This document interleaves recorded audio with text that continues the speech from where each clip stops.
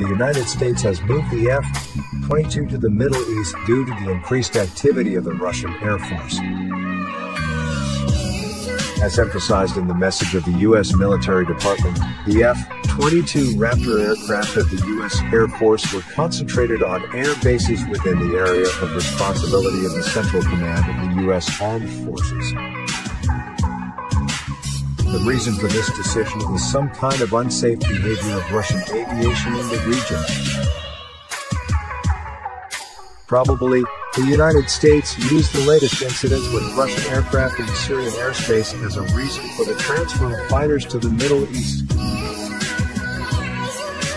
Interestingly, earlier the Central Command of the U.S. Armed Forces complained about the flights of Russian aircraft with weapons over the military bases of the U.S. Army in Syria.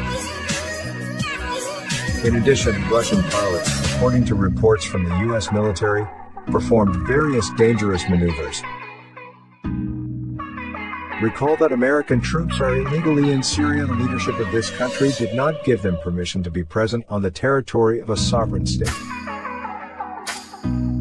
In fact, the U.S. military in Syria is engaged in plundering the natural resources of the Syrian state, occupying entire areas in an independent country.